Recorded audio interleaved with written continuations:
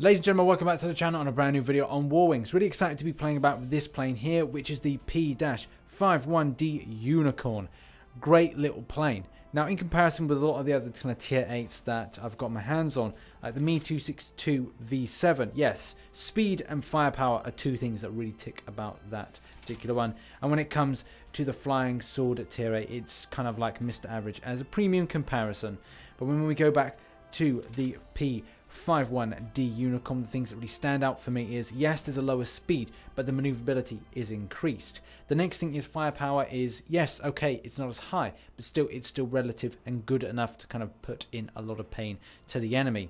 And the main thing being survivability. If you go across, the survivability is a lot more than a lot of the other tier 8 premiums on the market. So I'm very excited to be playing about with this particular plane. As I said, the main things that really tick for me with regards to maneuverability and speed were self-evident when I was doing a command ship battle.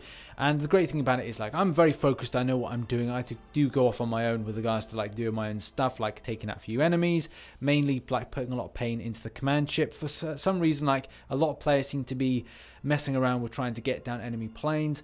I think it is good to have people at the back focusing on base defense, but at the same time, when we're doing base attack at the command ship, it always seems to be that I'm able to win if I'm at the command ship, and hopefully then other people have backed off to then go and sort out the base and protect it from enemy pilots. But I do digress, because when it came to then doing that, I found that maneuverability was spot on. I was able to get myself out of trouble, and at the same time, the speed was still relative enough to then catch up with enemies, number one, and number two, being able to get out of my way with regards to danger. So say I was coming close to a ship, and I was able to then duck out right at the last minute, and still not having to get that kind of push from me saying, oh, pull up, pull up, pull up, pull up, and you like forget to pull up, and you end up like nose diving into the ground or even the water. So it was kind of cool to have a plane that maneuvered so darn well, but still at the same time had good firepower, and at the same time had good speed and good-ish ground attack. One of the biggest criticisms I've seen nowadays is with regards to like comparisons of jets against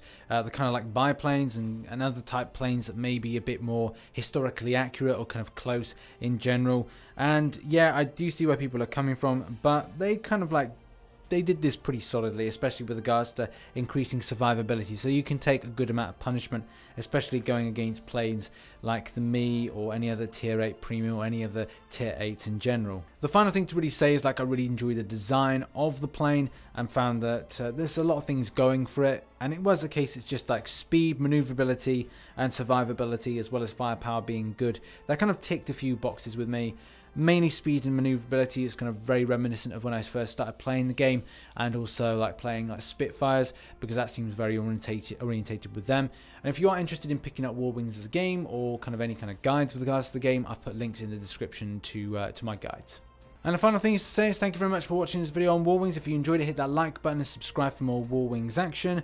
I've been RichTheMan, and as always, I shall catch you on the flip side. Bye bye for now.